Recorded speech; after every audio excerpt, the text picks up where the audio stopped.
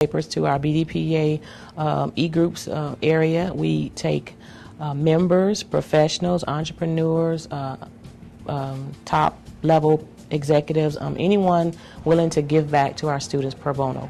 Our sponsors come from all the major corporations.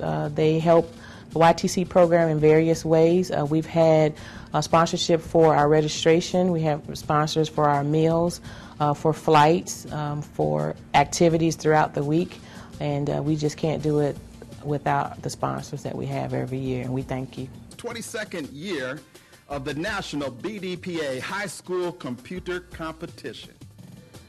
Oh my goodness. 22nd year. That means there's only 21 chapters. There's less than 100 students in the history of BDPA that have been able to stand up and say they are the national champions of the BDPA High School Computer Competition.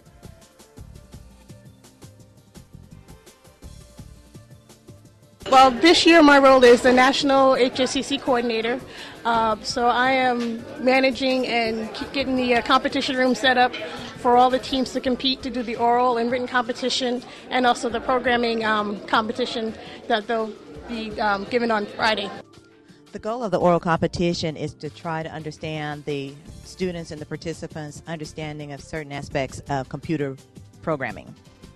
So, as well as the history of BDPA. So questions were asked about different events that have taken place, some BDPA history to include like the founder, president. So it's just overall general knowledge. If you notice, this was actually a team event.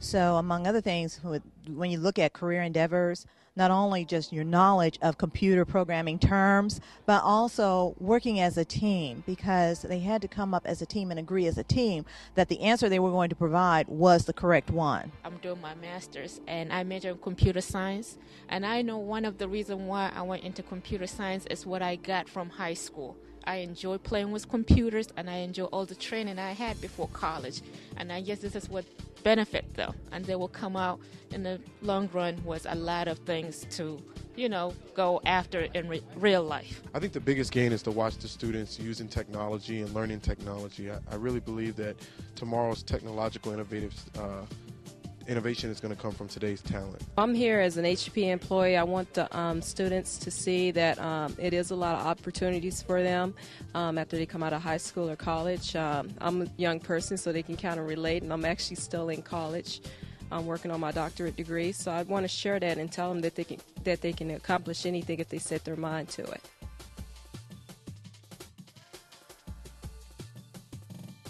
Get through the moment that I'm sure all of you have been waiting for, and all of us in the room as well. The one comment that I'd like to make is that someone came up and asked after we had deliberated how difficult was it, and it really wasn't difficult at all, because all of the participants had such excellent projects, presentations, from their organizational to the topics that they chose, to the way that they delivered it. It was not difficult for us to decide the winner, because we really didn't. The computations in the computer program that calculated the scores really did that. It was just that close, is what I'm trying to say. They were just such outstanding presentations that were presented today.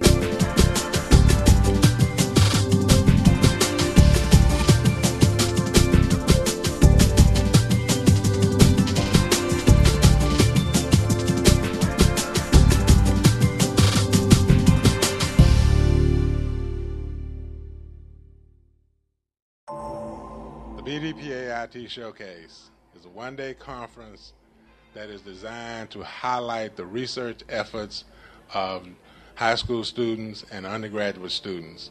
And these students have done projects that range from wearable computing to database management to fractal geometry to video animation to wireless security using a rifle, believe it or not. And that's not what you think. But We have had a great time working with these young people this year. We're looking forward to next year and the IT Showcase being bigger and better. And we're also trying to get our young people involved in other major conferences, science and technology conferences. It actually does my heart well. You know, when I see these young people, these sharp, scholastic, hungry young people, it restores my faith in young black folks again. Today I'm actually presenting creating an online career portfolio, helping the students create an online career portfolio so that they can basically as an aid to their job search, whether they're college search or job search. According to statistics, I'm supposed to either be in prison or dead, and many of you in this audience who are around my age, you are too, by the way, supposed to be in prison or dead, but we're a contradiction of that. So we need to be thankful and continue to believe we can achieve anything we want to achieve in life. So my advice would be to realize it's amazing what you can accomplish when you don't know what you can't do yet. And I believe that's important. So believe in yourself and you can achieve anything in life. I think one of the best opportunities within BDPA is to take an individual from the classroom to the boardroom. BDPA has a lot of mechanisms now that allows an individual to develop early on in their career in information technology associated with maybe a regular training session in individual chapter communities, all the way to the HSCC, which is the high school computer competition, moving through continually getting education with the conferences, and then developing in yourself in the roles of taking a leadership role within the chapter. And all of those things lead up to shaping an individual's capabilities of working within the boardroom in corporate America. I'm expanding my knowledge in the IT industry by networking with other IT professionals and learning more about what they do on a daily basis. Attending this conference is going to strengthen my abilities in the computer science area, which I plan to major in at VCU in Richmond, Virginia. It's going to strengthen my abilities in this area because I'm competing in the HSCC competition. You have the youth conference that